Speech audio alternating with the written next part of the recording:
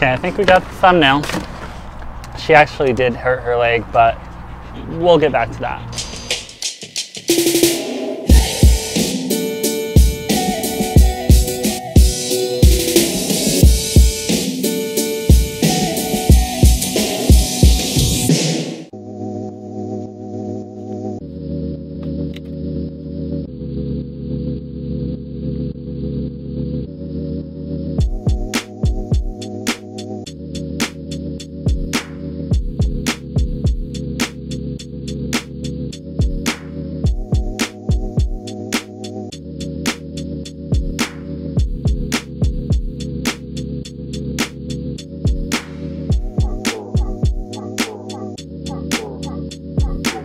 What I mean by surviving is feeling like you're only doing what is necessary to maintain where you're at and not getting any further towards your goals.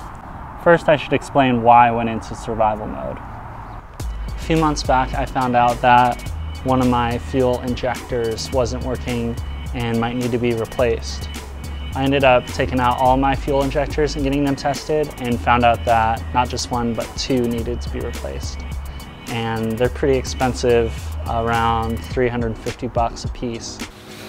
Then one night I woke up at 3 a.m. and the van was filled with smoke. My closet had caught on fire from this electrical thing that I had just installed. Fortunately, I put out the fire real quick with the fire extinguisher I had, but all of my jackets were burned in the fire. I was really lucky to wake up because I didn't have a smoke detector. I ended up buying a smoke detector the next day and installing it right here. That didn't really set me back too much financially, but it did kind of shake me up.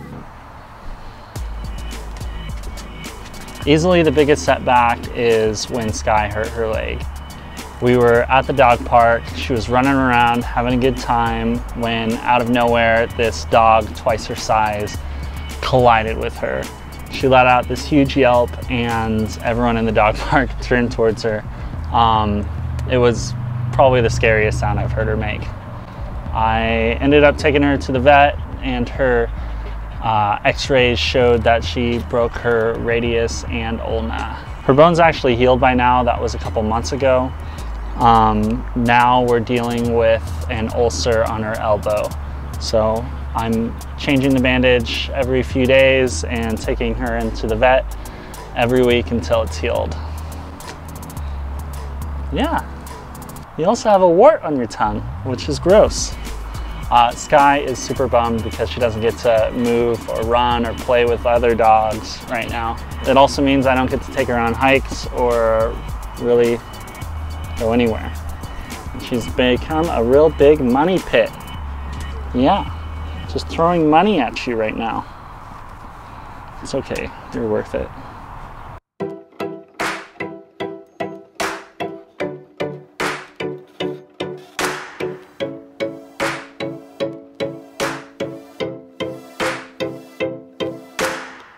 To help with some of these unexpected costs, I started driving for Lyft again.